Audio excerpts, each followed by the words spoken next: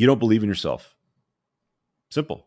You've been told or you've been fed a whole bunch of bullshit from somebody or some people in your life, whether it's culture, school, parenting, family, whatever it happens to be, that you can't do something.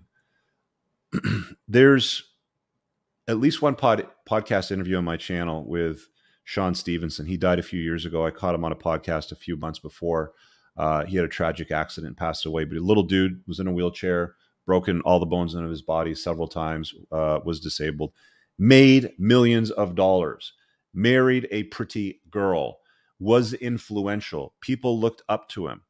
The point that I'm making here is when you believe in yourself, when your mind's eye, and Psycho-Cybernetics is a great book, by the way, by Maxwell Maltz. You should check it out. It's on my recommended reading list. But when you believe in yourself and you understand that your mind's eye, like the vision for yourself, now becomes the blueprint for your new life, you become that new life. You know, you become that new guy.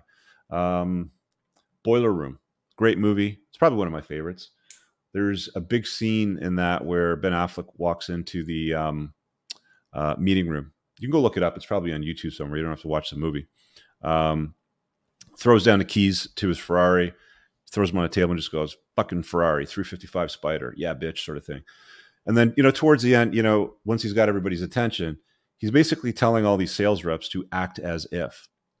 And, there's times in life, guys, where you have to act as if you're more than what you are. I'm not saying be deceptive on a long-term basis and do things that are harmful to people, but at least wake up in the morning, do the work, start taking action, and start acting as if you're better than what you were yesterday. Do an extra push-up. If you do 10 push-ups, do 11. If you're at the gym and you're there for 30 minutes, spend 45 minutes there. If you do 10 minutes on the treadmill, throw an extra minute or two on, right?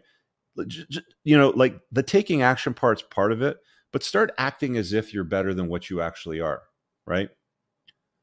I know some of this stuff might seem complex, but it should be clear. We talked about glass ceilings. Here's another good reason why a lot of people are fucking poor. I've been in the debt business for a long time, since 1992 or 3. Some of you guys weren't even born then. Started up my own business in 2003. And I came to realize, after spending a good 10,000 hours in the industry, that the reason why most people have debt and the reason why they're poor because of the debt is because they can't do basic math. And I'm not saying that to disparage anybody. It's a fact of life. If you spend more than you make, you can't do basic math. If you make $3,000, $4,000 a month, but you spend $3,500, $4,500 a month, you're spending more than you make. You're not able to even do basic math.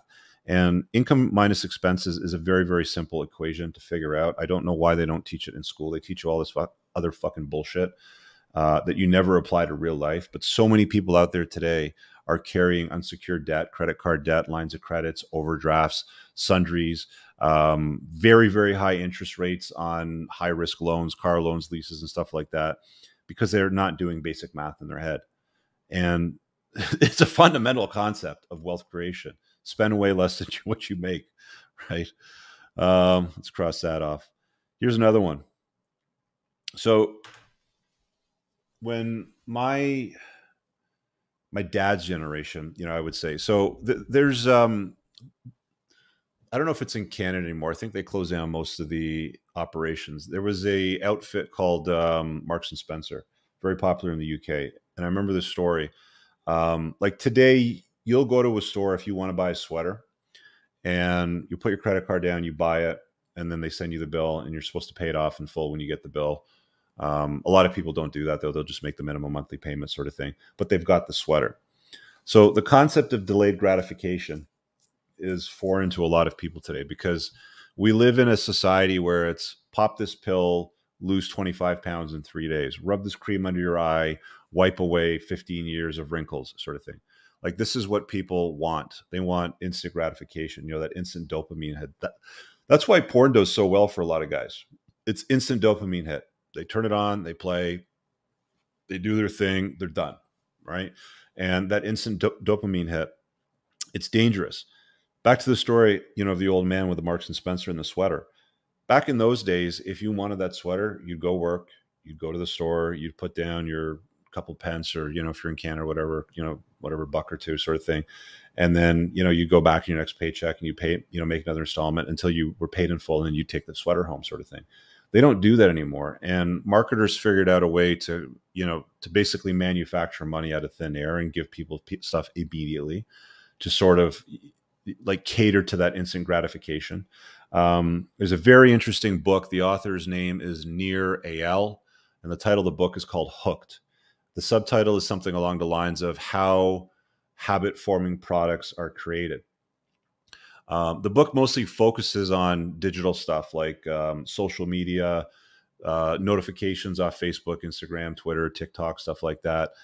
There's case studies in it about World of Warcraft and, things along those lines. And every piece of technology today, including financial instruments, is engineered to make sure that you feel a positive rush, a dopamine rush, a hit, right? That, that neurotransmitter hit that makes you feel good, right? I remember a buddy of mine, he would tell me that whenever he felt down, he would go shopping and he would buy new clothes to feel good. And that didn't change that he had shitty game with women and women didn't want to be with him on a long-term basis. That didn't change the fact that he was fat in the clothes. And even though they were nice clothes and they look like nice clothes, he didn't look good in them. It didn't change any of those facts. But the dopamine hit when he went to the store and he walked out, from the store with a new bag in his hand, wearing it, to the office, to whatever event, we happened to go to. And he thought that he looked better than he did before, right? Delayed gratification is an important thing. And it's a lost art. I've been training since I was, 13 or 14 years old. My dad gave me a direct response mailer, which I think was Charles Atlas's program called Dynamic Tensions. You can go Google it, Dynamic Tensions, Google, Charles Atlas. And it was a black and white sequence of like workouts that you do, push-ups, things like, this, if you wanted to do like a chest workout, you push your hands together. If you want to do your biceps, you would create resistance this way, sort of thing. And I would do these exercises even at 13 years old. I'm close to 50 now. I've been working out for that period of time. And, people, I see it sometimes in the comments of the videos, Rich, you look good. You're putting off aging sort of stuff. Like you look better than most 20-year-olds sort of stuff. Yeah, because I've put in the time, I've put in the reps, delayed gratification, right? And I'm doing the best that I can for myself so I can live in a happy, healthy body and live a great life. But that's ingrained in my DNA. And most people don't have that. They don't understand you have to put in the time.